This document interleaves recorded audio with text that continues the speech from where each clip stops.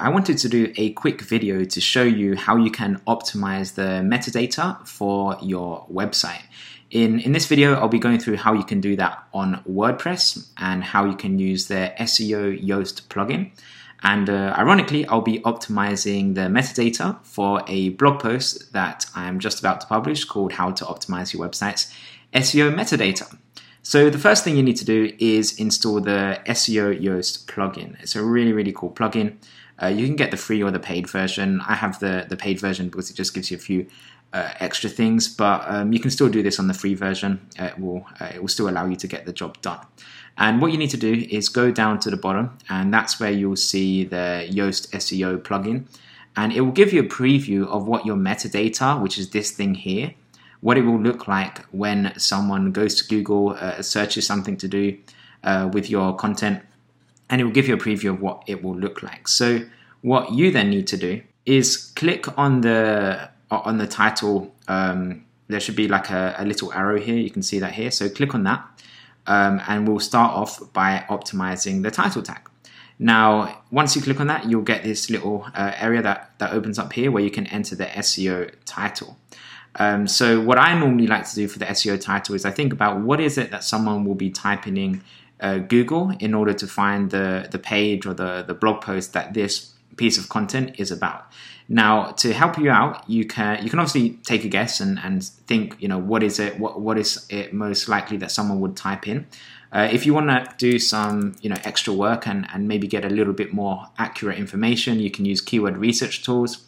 You can also just use Google's predictive search. So I can have a look at the title, which says how to optimize your website's SEO metadata, and just see what Google says about that topic. So I'm going to start typing it in now.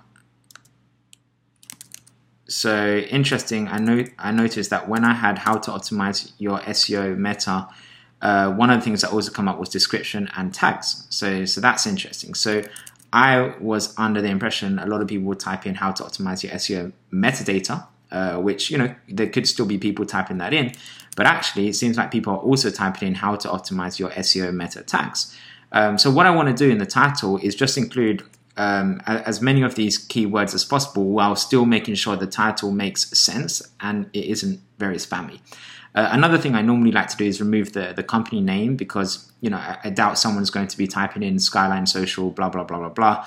I'd rather have other keywords that are more likely that people will type in rather than my brand name. I might include my brand name for maybe things like your homepage, your contact page and stuff like that. But for a blog, for a blog post, I'll just probably remove that. So I'm going to start writing that, how to optimize your, let me see what I had in Google, how to optimize SEO meta tags. SEO meta tag. In fact, let me have a quick look at that just to make sure. So I noticed your isn't in there. So I might remove your. I'll see how much space I have and see if it all fits.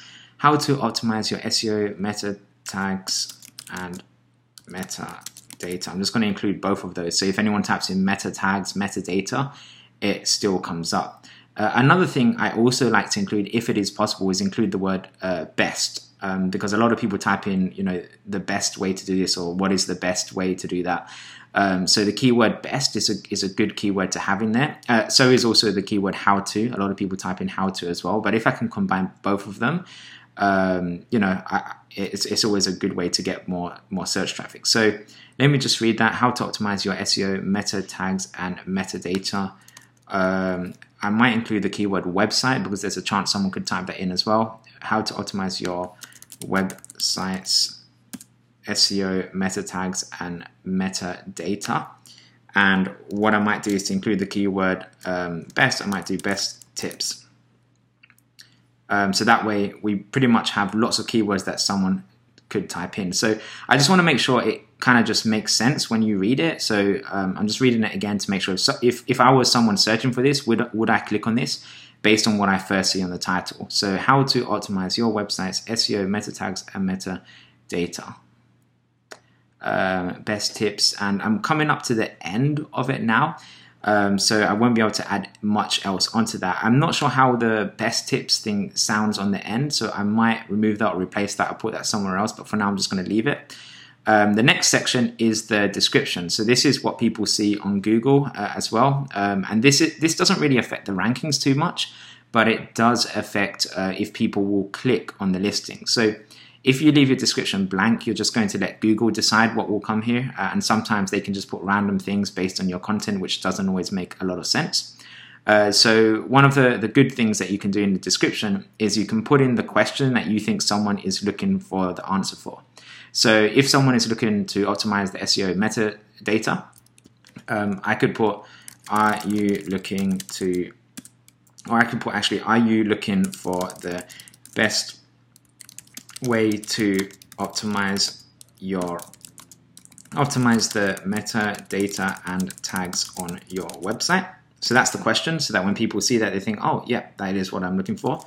And then I'll put something like, in this article you will learn the best way to, and then I could just put ...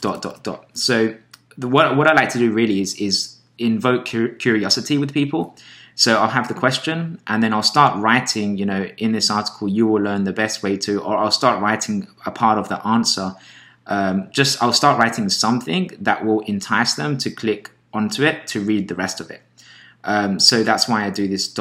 thing. So there's lots of ways you can play around this. There's no, hard rules on this. The important principle to keep in mind is you want to write something that will invoke curiosity and get people to click on the listing when they see it in Google. So this is what I'll do for now. I might change it a little bit in the future if I think of something better, but this will definitely be better than nothing and just leaving it blank. So yeah, just to make it as simple as possible, write the question and then write the answer as well after that. Well, start writing the answer and then just put ... so that people can continue reading by clicking on it. The last thing that you need to optimize is the slug or the URL. So you can see here, this URL is quite long. So we have how to optimize your website's SEO metadata. So you want to shorten that. You only want to have 3 or 4 maybe words. Again, SEO Yoast will tell you if it's if it's too long or anything like that. So you also want to remove words like to and your, if, it, words like that. They don't really mean anything. So I'd remove those. So what I might do is SEO Meta Data tips, something like that could work. And also when people see that in the search results, they'll see that this is a page about SEO metadata tips. In fact, I might do SEO Meta Tags tips. Yeah, something like that. Again, there's no hard rules on doing this, just the principles to keep in mind. I'll keep it short. And if you can include some of the keywords that you want to rank for as well, that will be good. It's not going to have a massive effect on your rankings. The most important thing that will affect the rankings is the title tag. But it can still entice people to click on it if they see the URL has keywords related to your page. So I'm just going to go with this for now. Let me just have a quick last look at the title, see if there's any way I can improve that. Okay, so I don't think I need meta tags and metadata twice, so I might remove that and make it shorter. So just put how to optimize your website's SEO meta tags. Maybe I'll put metadata and tags, so that I don't repeat the word meta twice, because there's no point in doing that. And then maybe I'll do best tips and advice. That way, if someone types in the keywords advice as well, I can also rank for that. And it means I'm still within the limit, and I have a few more extra keywords that we could potentially rank for once we publish this article. So that's what I'm going to go with. And this video, it will give you the principles on what you can do for your own website to optimize the title tag, the description tag, and the URL. And then you'll be able to start ranking higher on Google for whatever keywords that you have in here.